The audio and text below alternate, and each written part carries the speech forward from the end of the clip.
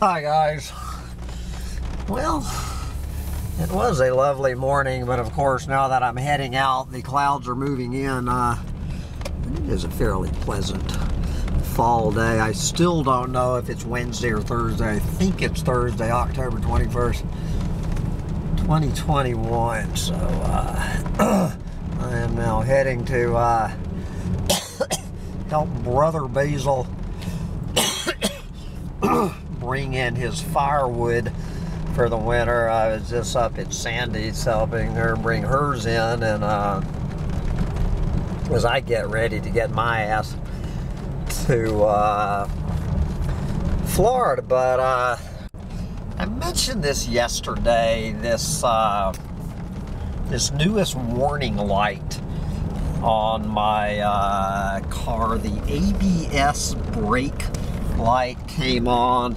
Now, I already had this maintenance required light, and then there's this weird light next to it that came on, it came on at the same time as the ABS warning light. So it got me to thinking about technology. So I don't know what any of this shit means, guys. I have no business living in the 21st century. I should be on a fucking horse heading to Basil's to help him stack firewood today. So this is just a perfect example. All right, this is a 2013 truck. I honestly don't know if this is the first truck I've ever had with ABS, which apparently means anti-lock, and the A means anti-lock braking system.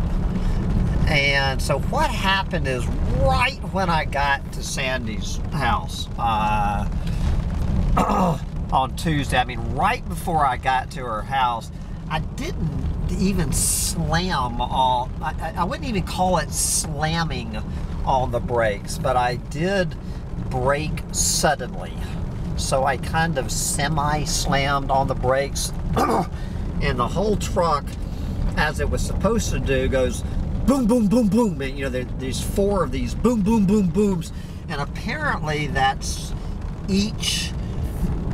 The anti-lock brake system somehow has something to do with each of your brakes responding independently. So when you slam on your brakes, you don't go into a skid or something. It's some sort of anti-skid protection. I think my last truck, my 2004 truck, had this ABS on it. I'm not even sure about that. I never had any problem with it. So anyway, I had that happen with the brakes on again, guys, I don't know, it might be fucking Friday. I have lost all track of what day it was. Anyway, whatever the hell day, I think that was Tuesday, and then the truck sat for 24 hours. I didn't move the truck for 24 hours. When I first started the truck yesterday, it was fine, and then about, 10 minutes into the trip back from Sandy's to back to Bugs in a Jar, which is about a 2-hour trip, this warning light came on. I pulled over and checked I haven't even checked the brake fluid till this moment, I'm embarrassed to say, but the brakes seem to be working totally fine. But, when I put on the brakes, I mean, the truck stops. It doesn't do that boom, boom, boom, boom, because apparently that is all that has happened. It's just like, cars from the time Henry Ford invented the Model T right up until they came up with this new technology, whenever it was, 15, 20 years ago. I don't know when the ABS came up with. The brakes seem to be fine. So I get home, realize. He assures me, Hammond, it's nothing to worry about. Your brakes are still working fine. It's just that separate wheel thing is all they're talking about. I confirmed that with Basil. Basil agrees with Rob that it's nothing to be concerned about. Blah, blah, blah. I'm getting my car, I'm getting my truck inspected tomorrow. So I call the mechanic who's doing the inspection on my truck. I tell him the same thing.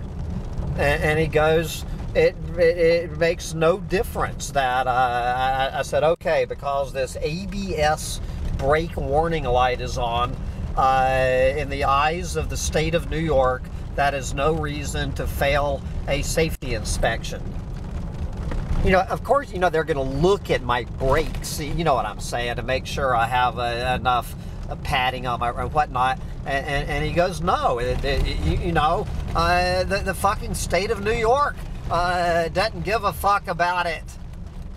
Who gives a fuck about it? You know, I'm just thinking, you know, how many people would have pulled over and you know, and called a fucking tow truck. And so I guess for the, you know, for the rest of the fucking time I have this truck, I'm gonna be walking, you know, driving around with this fucking warning light right up next to the maintenance required light on it. And this maintenance required light, like every time I take the car in for service or something, there's some way to get rid of the maintenance required light. Something to do with your fucking odometer. I don't know. It takes about 30 seconds to the maintenance that is required on the maintenance required light is to turn the fucking light off. You know, it's just, but all of this, it's just getting me thinking about all of this fucking technology. You know, we live for 200,000 fucking years with none of this shit. And every fucking year, they come up with more and more and more of this crap. Instead of simplify, it's complicate.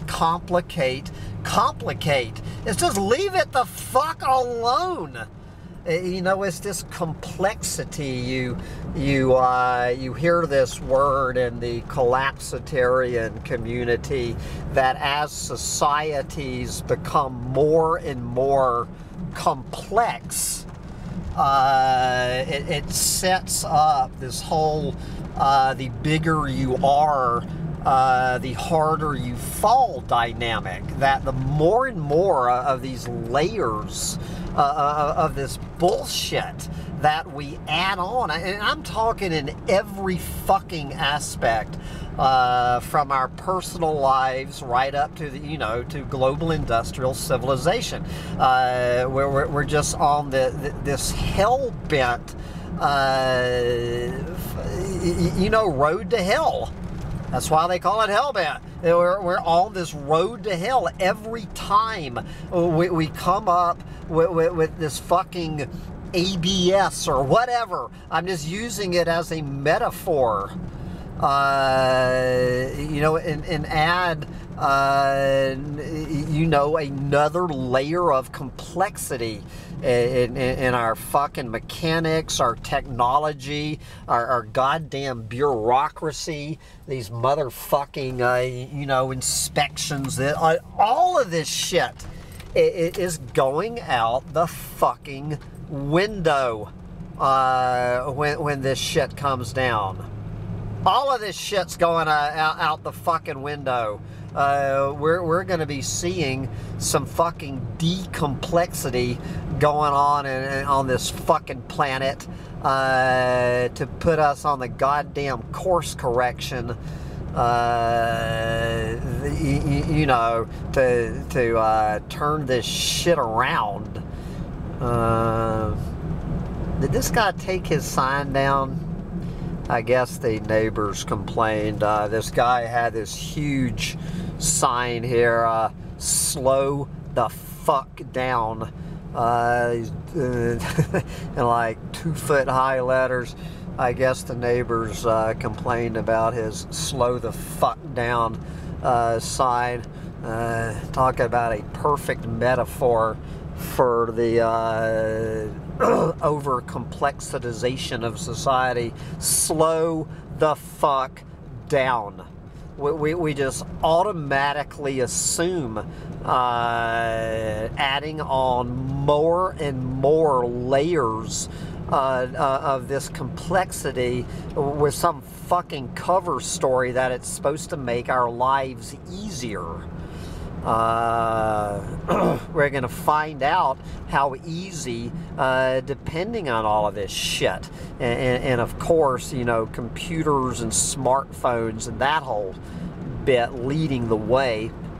So next week I join the smartphone generation, where I am finally going to get a smartphone to try to, you know, have internet wherever I go, since I go into an absolute little hissy fit if I lose my fucking internet for 5 minutes.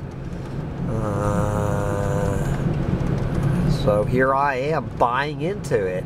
I'm buying into it myself. Talk about collapse. You know, this whole road is just, I mean, you know, anyone who wants to see the future of the Finger Lakes of New York needs to come take a ride down Buffalo Road. I don't know what it is about this one road. It's just like the entire road looks like it looks like either Appalachia today or the fucking planet tomorrow. I'm sure one of these rednecks along here would love to talk to you about useless technology and complexity. But anyway, here we are, the road to fucking hell. I've always loved this. What this thing is it's a double wide trailer, but it's only half of the trailer. It's only one side of the double wide, so it's in effect a single wide trailer. I just wonder what kind of price they got on half of a trailer. So they hauled in half of a trailer and and you know, and just boarded up the back open wall where there's supposed to be the other side of the trailer. You know, you gotta love fucking rednecks. It is these rednecks who are gonna be the survivors. It's all of these dudes with all of this junk shit covering every square inch of their fucking yards. Every one of these goddamn personal landfills. He with the most garbage is the one who's gonna win. Not he with the most toys. He with the most toys is going to be the most fucked. He with the most garbage is going to be the one who wins when all of this shit comes crashing down like it fucking needs to. What's the price of gas at this gas station? Can't read it from here. God, the price of fucking gas. You know, in the old normal, it used to be that gas would go down after Labor Day. Remember those days when after Labor Day the price of gasoline would fall, and gas. So you know, when I was snowbirding from New York to Florida, gas was getting cheaper by the day. Joke's on fucking me. Here in Ithaca, the average price of a gallon of gas in the past 7 or 8 days has gone from, I would say, $3.20 a gallon to $3.50 a gallon. I was reading this excellent essay by Umair Haque. If you haven't heard that new, if you haven't read or heard that new essay by Umair talking about all of this supply chain shit going on, it's over there at Collapse Chronicles. I just posted it over there at Collapse Chronicles if you want to pull your head out of your ass and figure out how fucked you are. Let Umair Haque, if you don't want to listen to me tell you, let Umair Haque tell you how fucked you and everybody else on this fucking dead-end dying planet are. But anyway, it is a fine day here on a dying planet. It is a fine day to be alive on a dying planet here in Paradise. Looking at the weather forecast starting on Monday, looks like we're gonna have our first frost Saturday night, and then my God, the fucking weather here next week. I'm gonna be ready to put a fucking bullet through my head. I need to get my ass to Florida now that I have unloaded, well, one psycho bitch unloaded herself and I unloaded to the best of my ability the other one. So I'm gonna be MGTOWing it. MGTOWing it.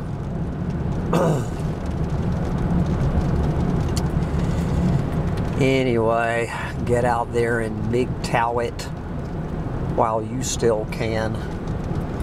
Oh, we are so fucked. Well, I see there's been a frost here. I know there was a freeze at Sandy's house Monday night, and I just noticed that. Oh, so that's weird. So how was there a freeze at Sandy's house Monday night and a freeze here? Somehow, bugs in a jar. Man, we must have dodged that bullet. We must have dodged that bullet by 2 or 3 degrees on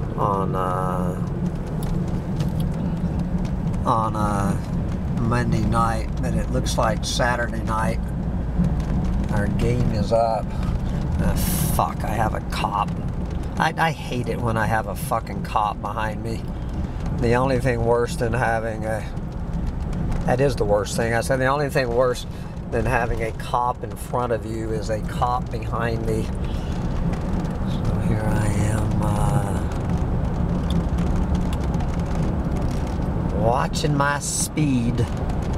This fucking cop. Come on around me, motherfucker. You know, this whole goddamn police state. It's going to be a double-edged police state, kind of like it was in the Corona panic.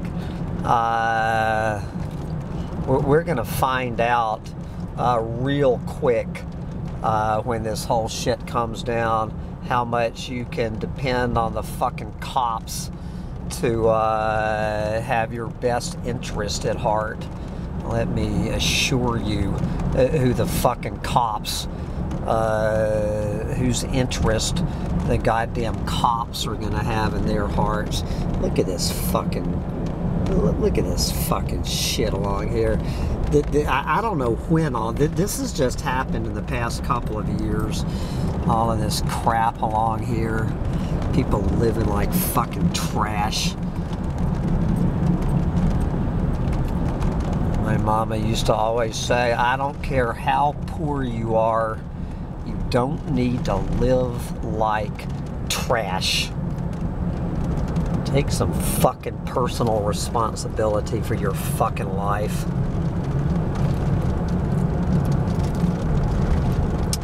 Anyway, I'm gonna listen to some music for the end times.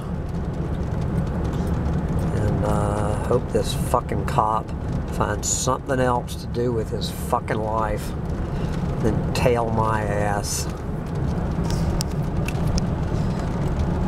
Bye, guys.